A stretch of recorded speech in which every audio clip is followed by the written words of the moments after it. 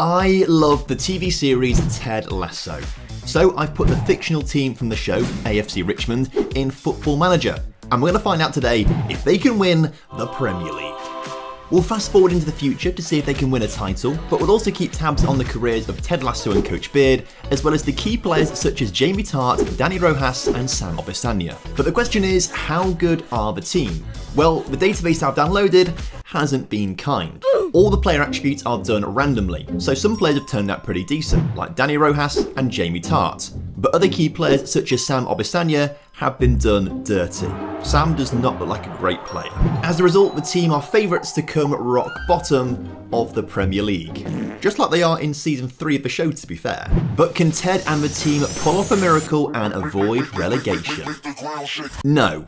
Although they didn't finish rock bottom and they were only 3 points away from safety. They were helped along by Danny Rojas, who got 14 goals in the league and was the 8th top scorer. But poor old Jamie Tartt wasn't given much of a chance. 8 starts and 14 substitute appearances led to just 4 goals. Given that Rojas and Tartt are both strikers and 2 of the best players in the team, it feels bizarre that Ted didn't play a 2-striker system. Looking at the formation as well, the club have made a few signings, including Alex Scott, who was revealed to be the most signed player in Football Manager recently. So clearly Ted knows what he's doing when it comes to signing players. In fact, they added some depth to the team in a lot of areas, but it just wasn't enough to bring the team to safety. So heading into season 2, it's going to be really difficult for Richmond to keep hold of some of their key players. But will they be able to bounce back?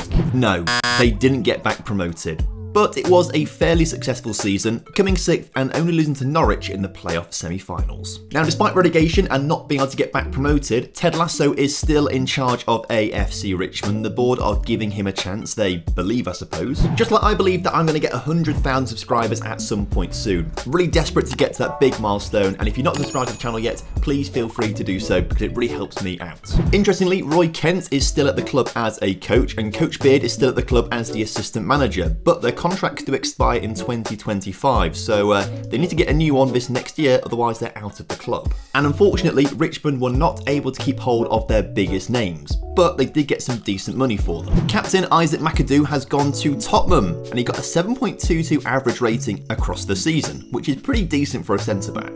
Danny Rojas went off to PSG to become a backup player to Kylian Mbappe. Goalkeeper Tom O'Brien went off to Napoli and had a very good season, only conceding 25 goals in 30 appearances. And despite only signing him last season, they have sold Bastoni back to Italy. But to be fair, from those 4 departures, they've made over 140 million. Although I'm not fully convinced by the players they've brought into the club to replace them. João Pedro, a very good striker and will get very good, so I can see why he's been brought into the club. But the other players down on this list, I am not really that keen on. There was no change in tactic this season, which means that Jamie Tartt was the main striker. He scored 17 goals in 46 games this season. But the club might feel let down by wonderkid João Pedro, as he only scored 8 goals in 47 appearances. But heading into season 3, things have worked out, as Richmond lift the championship title to go back to the Premier League. They had an incredible start to the season, and October and November couldn't have gone much better.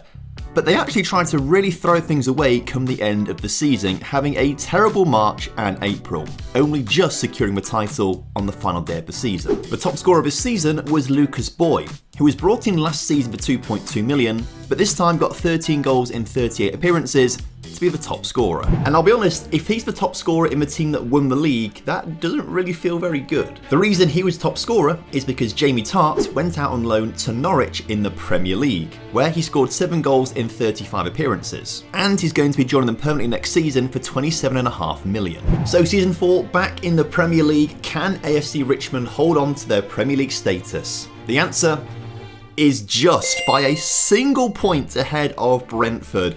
They have just avoided relegation. Heading into the final day of the season, Richmond were in 18th place, but their win against Newcastle, thanks to a João Pedro goal, was enough to take them ahead of Brentford, who could only draw with Leeds. And as a result, Brentford slips below Richmond to be relegated instead. Interestingly though, Ted Lasso is no longer the manager. Lasso got sacked in December 2025 for the club's poor league position. And so the new boss is Jacob Niestrup, who is the current Copenhagen manager in real life. And the squad certainly features some interesting characters.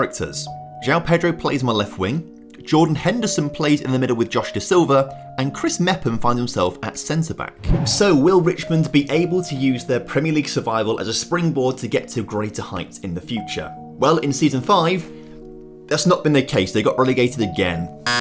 Oh, it's not a good look for them, is it? Niestrup couldn't even last a year before getting sacked, and Roberto De Zebri's come in since then, but couldn't save them from relegation. Oh my word, I mean, I'm only looking at the second half of the season here, but that is abysmal. After leaving Richmond to join Norwich instead, I'm intrigued to see how Jamie Tartt's been getting on.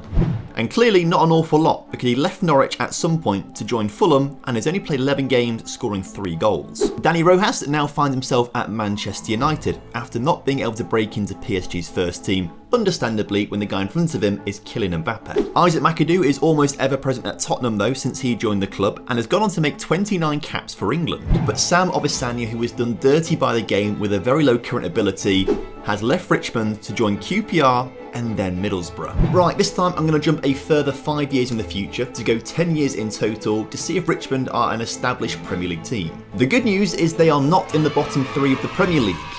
The bad news is they're not there at all, which is concerning. That's because they're in the Championship playoff final against Preston. A game in which they went on to win 2-0 to get themselves back in the Premier League, only to get relegated again. I mean, you look at their club history, they are a yo-yo club. They are up, down, up, down, up, down all the time. So to try and cure this, I am going to try and help them out here. I've given them an individual TV deal worth £100 million per season. Think of it as Apple TV coming along and saying, here's some money that we owe you. Now I'm going to leave this simulating for a while to see if this money can help them become an established Premier League team and maybe even win the whole thing.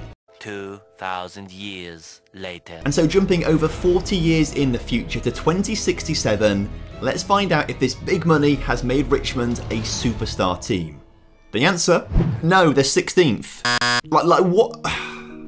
What more could I do to help them out here? Look at this graph as well. They have become more of a yo-yo team than they actually were before. But at least the trophy cabinet is filling up with those 5 championship trophies. If you're interested, Ted Lasso didn't really do a whole lot after leaving Richmond. He got hired as Stoke's manager before leaving them quite a while later without doing anything promotion or relegation with them. And then was made the Burnley manager, but was sacked 2 years later. It's even worse for Roy Kent and Coach Beard. After they left the club with Ted Lasso when he got sacked from Richmond, they retired from football. And this might be one of the first experiments that I've done where the team have just done absolutely terrible. But I did recently do a video where I simulated the career of Ted Lasso, and those results were an awful lot better. So if you want to see that one, check it out on the screen right now.